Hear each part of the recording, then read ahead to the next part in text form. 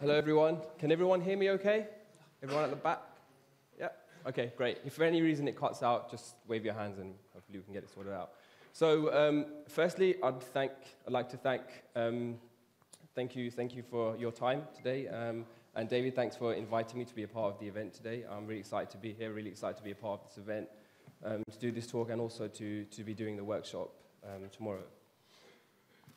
So, I'm going to talk today about researchers in rickshaws, and this is a project that I ran last year with a team based in Seattle.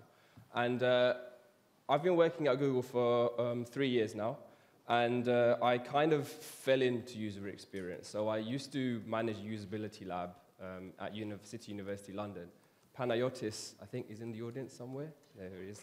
So Panayotis was actually my first boss in this industry, and he gave me an opportunity to manage a usability lab and basically learn about user experience.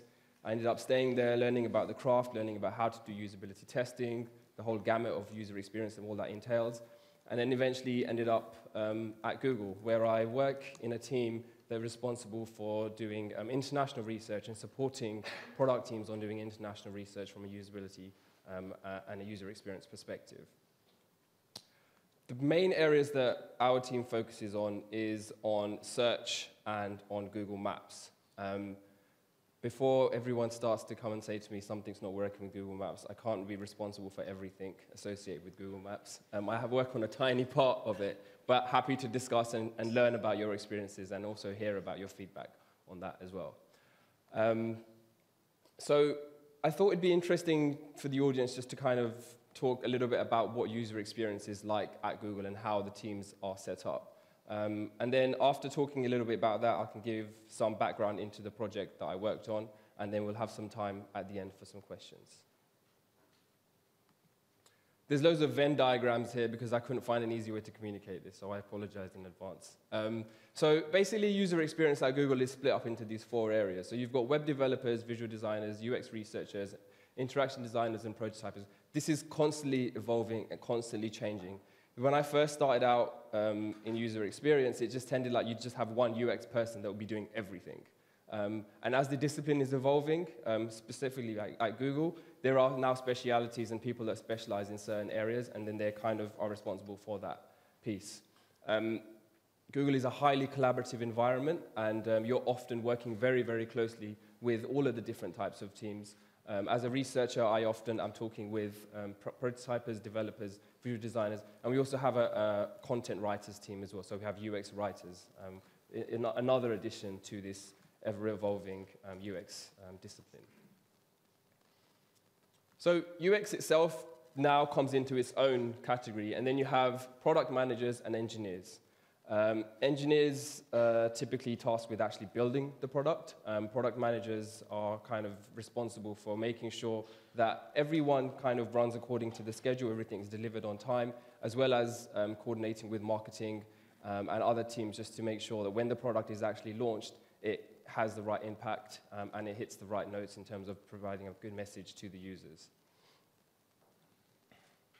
There are a lot of engineers at Google, so it's an engineering company, and there are a lot of situations where you might be the only researcher in the room, and then you're talking to a lot of engineers, designers, and PMs. So one of the skills I think that you would need as a researcher, I mean, just generally in any kind of environment, not only at Google, is really being good to kind of communicate the value of research as well as bringing in insights from whatever kind of research that you're doing. Be that usability testing, be that immersive field research, be it market research, whatever kind of way that you're trying to bring in insights, that's what's going on in the external world, outside of what's happening and what the product is, that's going to be of benefit and of value. And the best way that you can do that is just having regular meetings and kind of having them feel like they're involved in the process. So I spoke a little bit about how the teams are set up.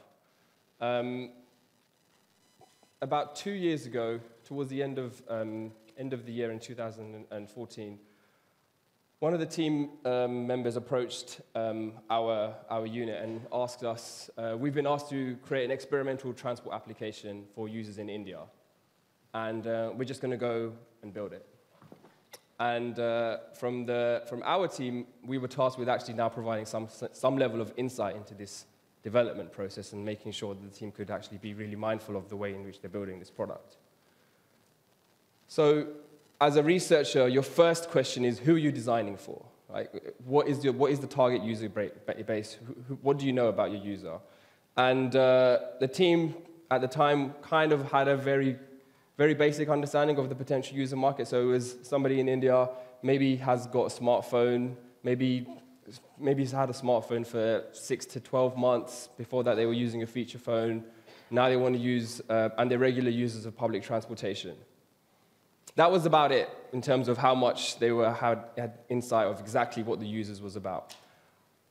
So again, being a researcher, being in this situation with a team where I'm responsible for making sure that the product is actually user-centered and can kind of have user insights, my suggestion was, why don't we all go to India and understand what's happening in India so that we can better design, we can empathize with users, and then build a product that has people that have experience in being in Delhi and using the public transportation. Why did I do this? The team is based in Seattle, and while some of them had been to India, a lot of them had not been to India. And for someone that's living in Seattle, your day-to-day commutes look a lot like this. There's probably traffic, okay, fair enough, but this tends to be your day-to-day commute. So if you're building an app, if you're building something, and you have this kind of mindset, this is how it is, this is how it is, obviously you're naturally going to be inclined to be reverting to this because this is the experiences that you've had. In India, it's slightly different. So in India, you have loads of people on the streets. You have loads of different types of transportation. You have rickshaws, you have bicycles, you have animals. Like, there's tons of things happening. It's a very colorful environment. It's a great place. I love going to India. I'm from India, and I was also really excited to take teams into environments like this so that they could really understand what it's like as a user in this kind of environment, because that has implications on how you would then use a product or a service. Furthermore, there's people they've got like a tricycle and tires, and he's on the phone. And then there's another rickshaw. It's just like there's just chaotic things happening all the time. And I really wanted to take the team to understand this, because even showing pictures like this alone does not give you a really good understanding of what it's like to be in this environment, the scorching heat, and how that can influence how you're trying to interact with the device to try and get information. So I managed to persuade the team. We had a process where we kind of prepare a proposal in which we list exactly what the plan is, how long everything's going to take, what we already know about the market, and what we stand to learn after we take teams out. Because from Seattle to India, it's an 18-hour flight. So it's a substantial investment. You're taking the engineering teams out of their day-to-day work to be involved in this project. So you have to justify to the company that this is a good business decision. So there is a process that we followed, but as I mentioned, our team is tasked with doing this. So we were able to kind of get the buy-in from the team and have them out joining us for this research. And one of the things actually that I'd want to add here is that we did try and work with the local teams as well. We have offices everywhere. In India, we have like 4 or 5 offices. And we were really fortunate because we had people that were based in those offices that we could kind of work with and help us with doing some of this research. And again, this is a good opportunity to build bridges with other teams, again, just to kind of keep the collaboration opportunities open within the company. So once we've got everyone on the plane, we go out into the field. What did we do? Just before that, actually, we did this. We did desk research. So as I mentioned, when we were doing the proposal, it's really important to understand what you know about the market before going into the field. So at Google, there's been a history of researchers that have done work in India, not only for Google Maps, for Google Search, for YouTube, for Chrome, for Android, for a gamut of different things. And there's likely to be some things that we could learn before going into the market that would be useful and beneficial for us before getting on that plane. So we spent some time in actually going through all of the research that we have internally. We have a really good internal archive of all the research that we can use. And we documented all of that. And then we also looked at external trend reports. So external research houses, research agencies that prepare these big reports about the state of connectivity in India, for example.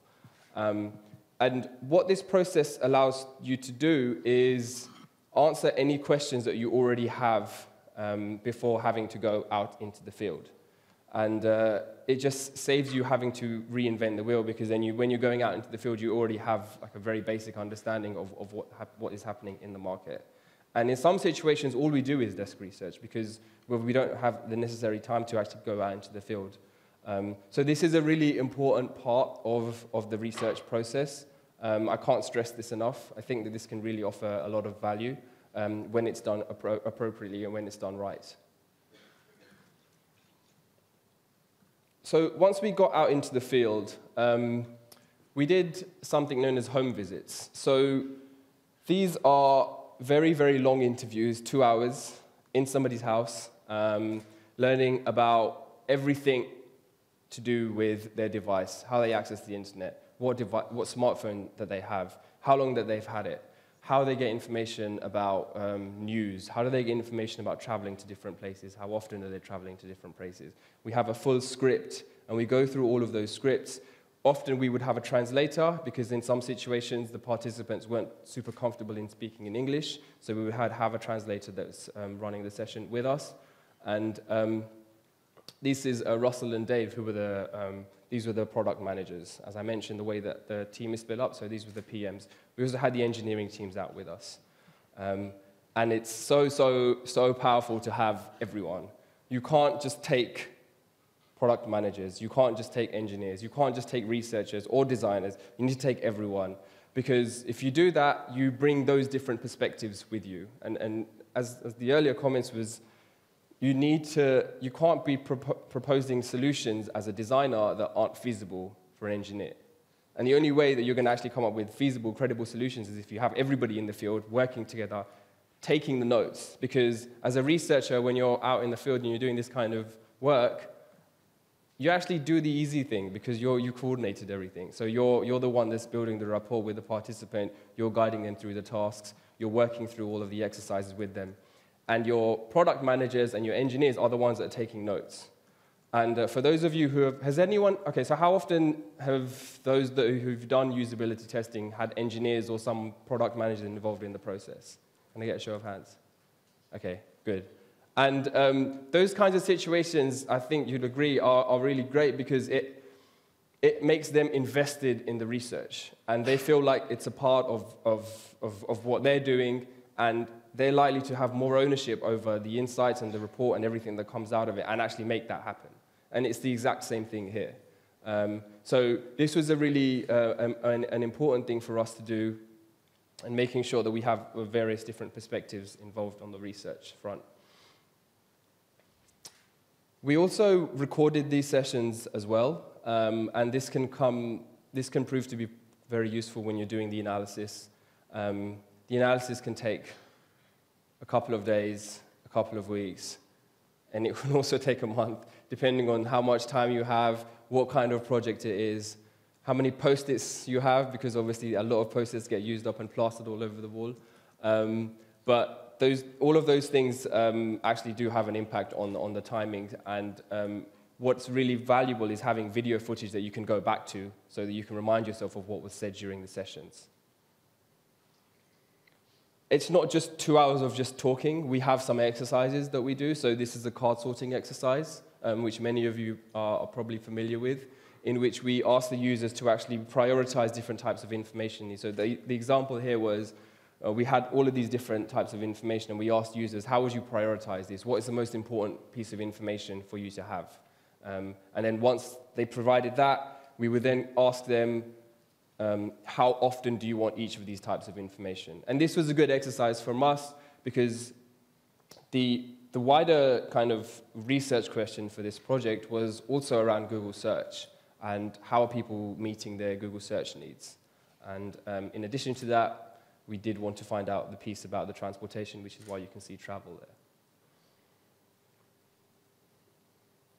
Another thing that we did was interviews in the street. And this is actually my favorite technique, because when you're doing the home interviews, you normally work with an agency, you tell them who you want to recruit, you say, I'm looking for a participant that is between this age group, has this level of income, has this kind of smartphone, has this level of familiarity with technology. And you walk in kind of already knowing the type of person you're going to be speaking with. When we're doing these street interviews, it's literally approaching someone at random on the street and just saying, do you have 5 to 10 minutes of your time? And you could be speaking to anyone. And you could come up with some really interesting things or some not so interesting things. It's a really exciting and interesting environment, because you could be in a high-end mall and you could be speaking to someone that's an iPhone user. Or you could be speaking to someone in like a bus terminal and they're using a feature phone that you haven't seen for a very long time. It's a really, really old Nokia that looks like it's been passed down from like generations. And you have like a total like bandwidth, like broad spectrum of different types of people. But it's interesting to talk to each of those and understand, well, obviously they all have some fundamental reasons to get access to information. So what are the differences and how are they getting access to that information across the different devices that they have? So very, very good kind of technique.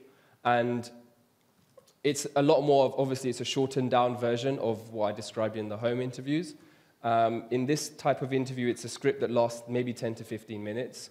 And you have a number of questions. And in those questions, there's also tasks where, can you please show me how you do this? And this is an example of the user showing Dave, who was the product manager, how he was using Google Maps. So another thing that happens when you do these kind of street interviews is you start attracting attention. So Sas and Aditi here are doing some, they're interviewing this participant over here who's, I think he's sitting on a fridge freezer or a sink. He was just chilling there. And this guy over here just all of a sudden started getting really curious to see what was happening. And I don't know if any of you have done research in India. It's such a cool place to do research because you just see the most amazing things and a lot of the things that really stick out about the culture of India and how people behave and interact with one another. So in some situations when you're doing intercepts, so this is what we told the team. We said to them, there might be situations where random people will just stop and stare at you just to see what's going on because it's quite unfamiliar to them.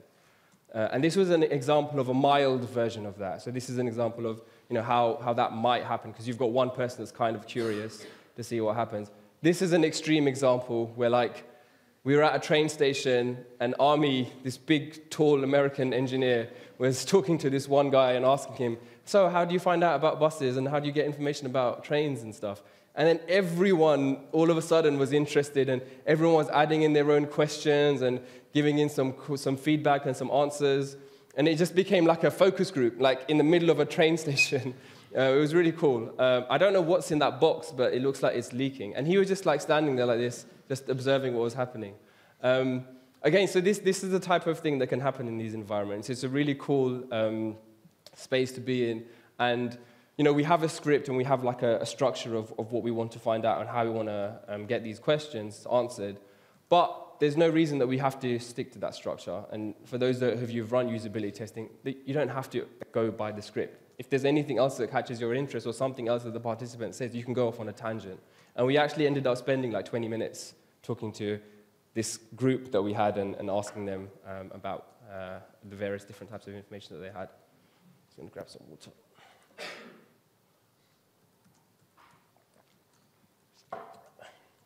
So the other thing that we did was to try and build even more empathy. So we've spoken to people in their homes, get that really deep understanding. We've spoken to them on the street to try and at various locations as well. We choose the locations depending on the kind of person that we want to speak to.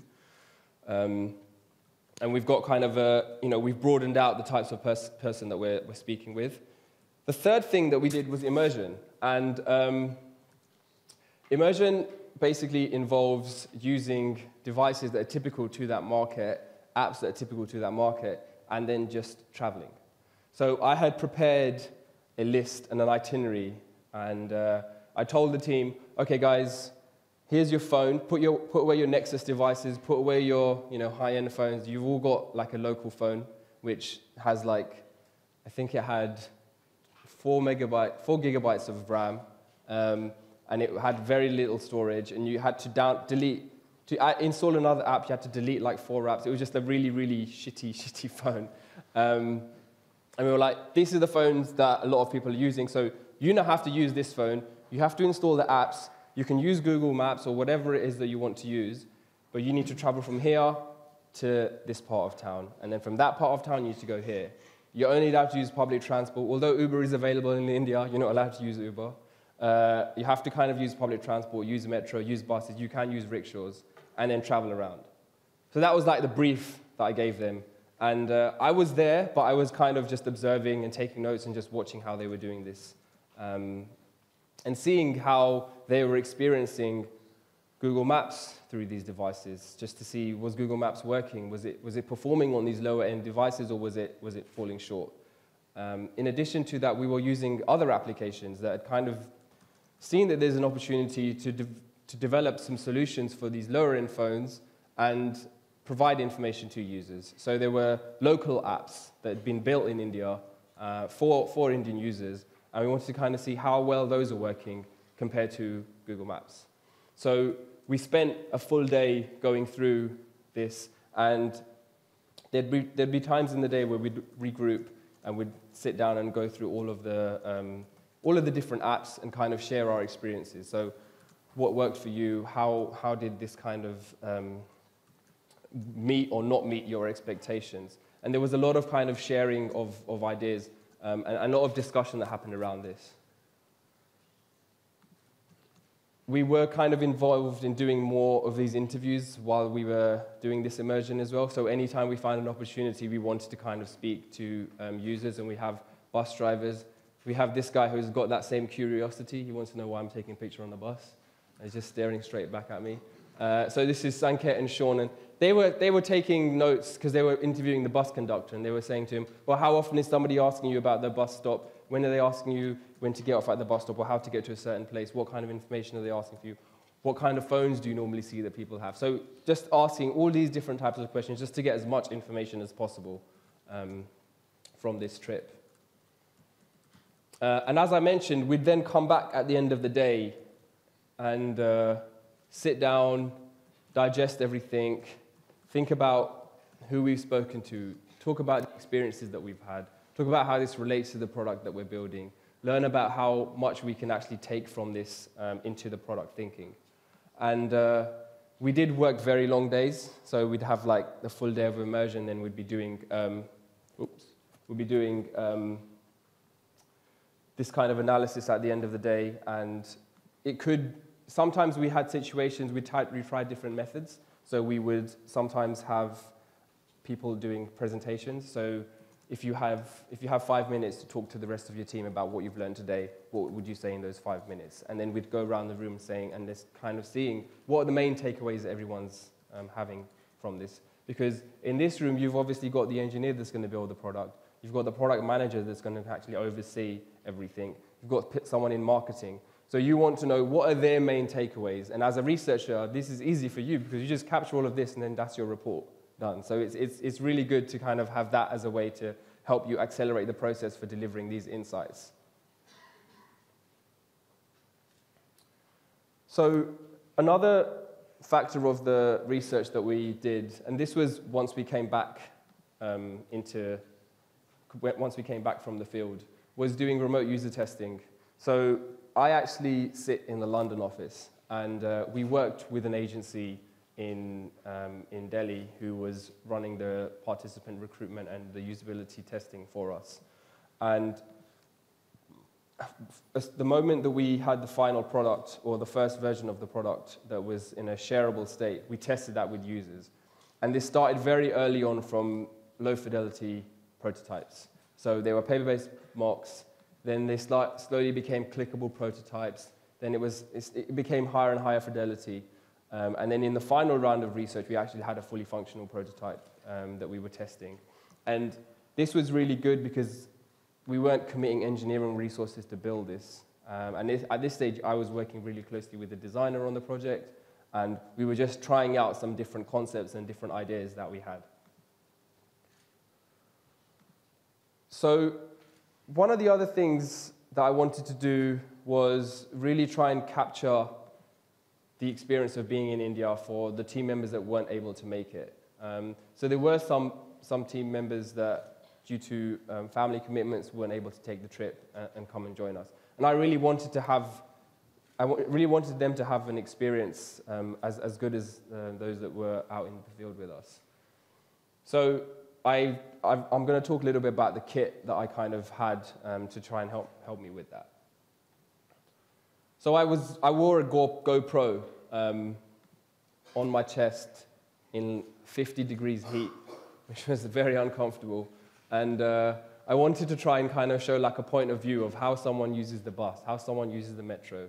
And again, this was something that I wanted to be able to share back with the team so that they can really get that experience and understand from the moment that you're leaving your place, buying the ticket, your interaction with the ticket machine, your interaction with the bus conductor, getting on the bus, getting off the bus, getting on the metro.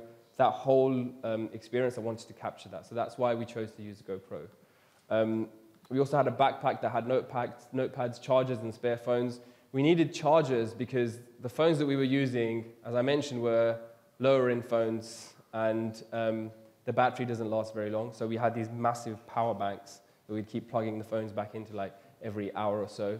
And another thing that I wanted to do, because in India, I'll talk a little bit about this later, but in India, there's still 2G is still widely the way that people are connecting to the internet beyond 3G. 3G, 4G are available, but 2G is by and large the way that most people connect online.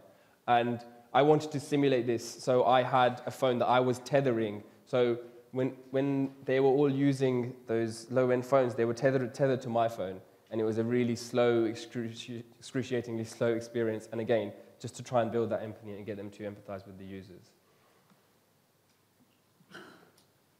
Cameras are so important. This is, I can't stress this enough. One of the things that comes back from the research that can actually really give a lot of impact is good photography and good imagery. And what you end up finding is some of the pictures that you take get presented to VPs, get presented like to the rest of the company at org level, and also just really help capture the experience, capture the moment, and capture things that are really unique to a particular environment or a particular market. And we had good cameras, and we gave everyone a camera, and we encouraged everyone to take as many pictures as possible, because you can capture things that identify, like, can really pick out flaws and pain points. So this was another user that was just like plugged into the socket at a train station, obviously because power is an issue. And you know, I could talk for hours and say, oh, well, power is a big issue and everyone has sensitivities, but this shows you, like, he's gone to the trouble of carrying a charger with him. Any opportunity that he can plug and get some power, he takes. So again, it just helps to communicate a need, and so that it can have more impact.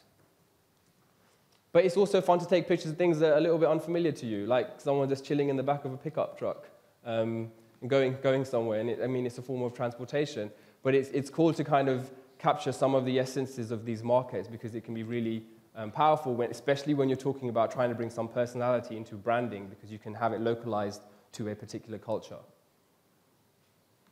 So we did this crazy experience. We took the teams out. We had them riding the buses, riding the rickshaws, learning about users, learning about their pain points. What did we learn? What was the big takeaways from this research? What did we learn about our user? One of the things that came out from the research was that there isn't a central source of information. So this research was based in Delhi, and we wanted to try and understand how someone travels around in Delhi using the bus network. And on one of these occasions, we were trying to get from this bus terminal to the shopping mall. And this is the inquiry box, and there was one person in there, and we were asking them, okay, so we wanted to, I think it was the 721 bus. So we were asking them, how often does the 721 bus come, because we need to take that, because we were waiting for ages. And it didn't look like anything was happening. So we were like, we're on the wrong place, we're at the wrong bus stop, what's going on? So we asked this guy, we're like, can you help us? We're trying to get to this shopping mall. Is bus 721 the right bus? He said, yes, it's the right bus. So we asked him, okay, so how long will it take? And he just looked at us and he said, it will take some time. And so we were like, okay, fine, so let's just go back and wait. And we just sat there and waiting for the bus. But the thing was, the information is all over the place. It's disparate. But when we did some digging and we did like some of our own internal research, it turns out that there is online timetables for all of the buses in Delhi, but they're just not presented anywhere. And one of the missions for Google as a company is organize the world's information and make it universally accessible and relevant. And this is a perfect opportunity to do that because it wasn't organized and it wasn't accessible, and it is incredibly relevant for the users. So this was one of our big takeaways, and it kind of really reinforced to us that there is definitely a need for a product that can provide this information for users, because currently it's kind of all over the place and there's no central source of information. Another thing that we identified from the research was people have phones that are very different to phones we're using and we're comfortable with using and we're familiar with using. And just as the analogy that I gave at the very beginning of the talk, talking about the different ways in the roads and how the roads are structured, if you're using a Nexus 5 or an iPhone all day, you have a very different mental model and understanding of what is possible and what you think that you can throw at a user. Whereas if this is the day in, day out way that someone's interacting with the internet through a device like this, again, they have different sensitivities. One of the biggest pain points that we found from users using devices like this was storage. Total space is 1.95 gigabytes. And there's pictures is 3.35. So there's a massive culture of sharing photos and Bollywood MP3s and all of these kinds of media. And users are very, very strict about what they will put on their device. And it needs to have some kind of entertainment or necessity purpose. And we really wanted to make sure whatever we built was sensitive to this concern. The other thing that we found was internet connection isn't great. And you could be in a city like Delhi, which is the capital city, and all of a sudden, your internet just dies, it just drops out. You had like full bars, and then you've got nothing. And this is a common problem that we heard from the users, and it was a real frustration for them. And if we're assuming that, oh, well, everyone is going to have constant access to the internet, we don't need to build anything so that we can kind of like have anything offline, then you're excluding a massive proportion of users, especially in markets where connectivity can be quite spotty. So we really wanted to see if we make sure that we addressed this concern from users as well. And 87% of users are still on a 2G connection, which I don't know if you still get 2G in Estonia, but it's slow, really slow. Sometimes we get it in London if you're at a Clapham Junction train station and you get it there, and it's like you can see a little E on your reception bar, and it's not a nice feeling. And we wanted to kind of help the team understand this, and also just make sure that whatever product that we build, we don't leave our users feeling frustrated in these situations, because the time when you're out and you're going somewhere, you might be going to a job interview or you might be meeting someone. That's the least time you want your technology to fail on you. That's the time that you have to depend on it the most. And it makes it really more powerful of a kind of justification for having some kind of offline capability.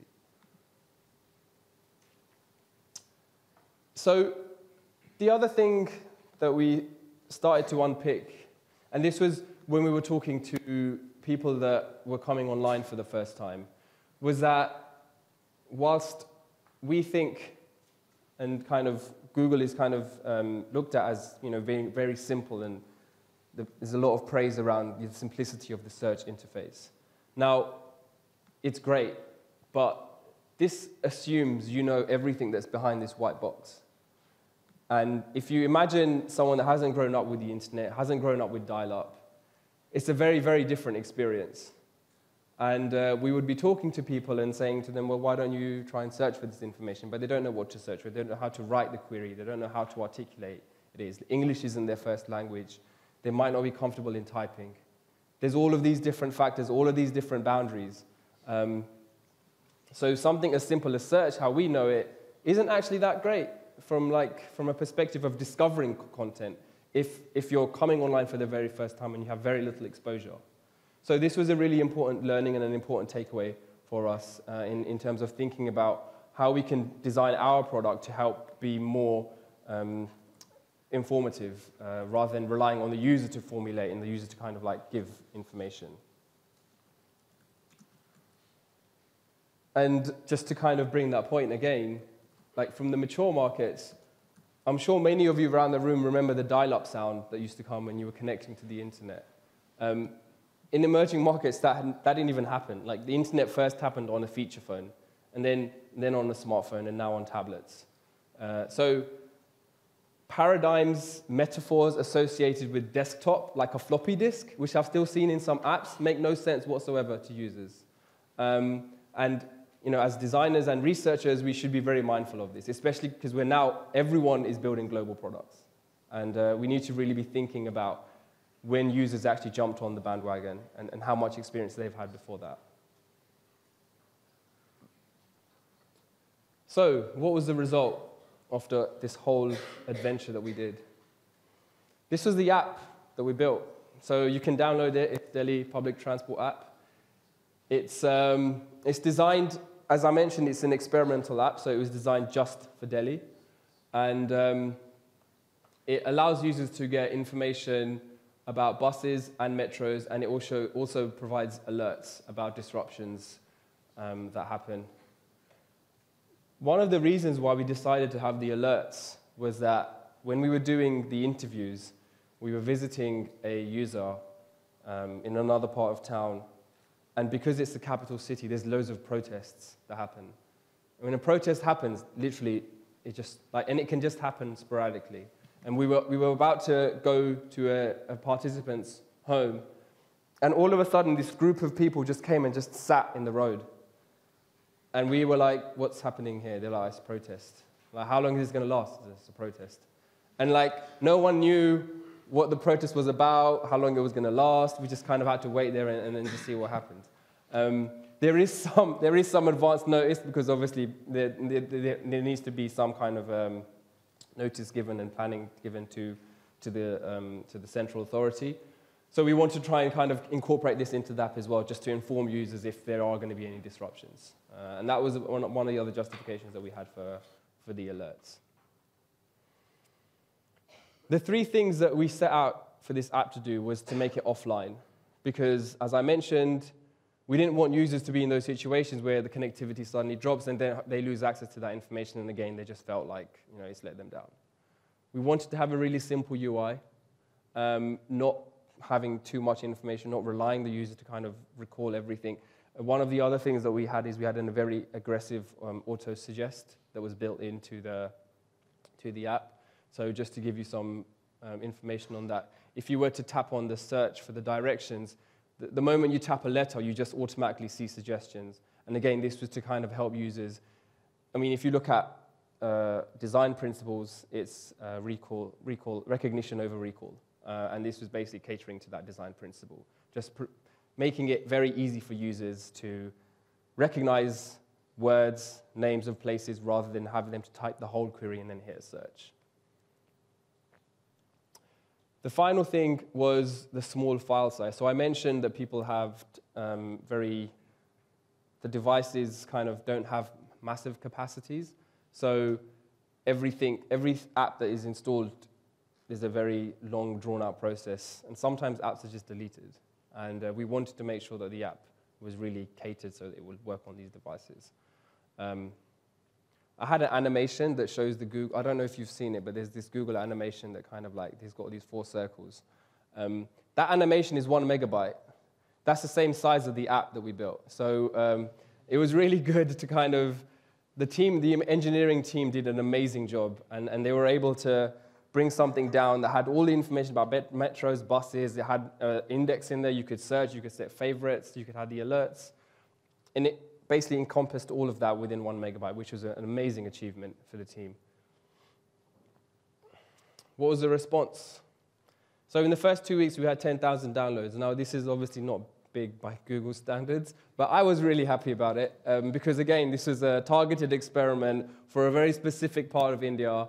And there was some marketing, but very little marketing. And it was just, we expected this to kind of grow by word of mouth. And one of the other features that we had within the app was the ability to share the app via WhatsApp. And again, from the research that we did, there was a lot of things were being shared via WhatsApp, MP3s, photos, media, and we wanted to try and allow users to have an easy way to do that as well. So, that was another reason that we wanted to kind of have this process like a little bit outside of the Play Store, and that was a great opportunity for us. So one of the Play Store reviews that we had from the user, so this is somebody who's saying that this is a great app for people learning to use handheld technology for the first time, or those who are 40 years old and might not have had a college education. It is targeted at the multitudes using public transport in Delhi and will do a far better job than most other apps at this. And this was great to hear because this was clearly someone who could understand the type of user that we were designing for and could actually relate to them and basically see what we were trying to achieve with this product. And we got loads of stars, which was really nice as well. So what now? So since that project, I've been working with other teams on trying to learn what we can take away from this experience. Again, this was an experiment, and it was just to kind of see, can we build a product for a very specific use case? How can we build a product that has so much research focus and has such so much research involved? It was experimental from that perspective as well, because we hadn't done a project like this. So whilst from the product side, it was like, okay, we want to try and build this new app. Let's see how it goes. We were like, we want to try these new techniques. We want to try and see if we can do immersion, field intercepts, interviews, and see how that all works with the product teams. So the next steps are now doing this with other parts of Google Maps and other teams within Google Maps, and just to kind of help to bring them into these environments and help them to empathize with users. There are offline maps that has recently been launched in India, and this is kind of getting towards that point of providing access to information when internet connectivity isn't around. So there are a various number of initiatives that I'm currently involved in that are kind of trying to see through some of the work that we learned from this project. So I kind of wanted to close off by saying that I think this kind of research is really important, really powerful, and it's great to be in front of an audience like you, who are going to be people that are going to be designing the products, right? And this is going to be for the next billion users that are coming online for the first time. And it's our responsibility to kind of be very mindful of people that are coming from these backgrounds, coming from these kinds of level of experiences, economic backgrounds, educational backgrounds, and making sure that whatever products that we're building are catered to these types of users and are mindful of some of the constraints and sensitivities that these users have.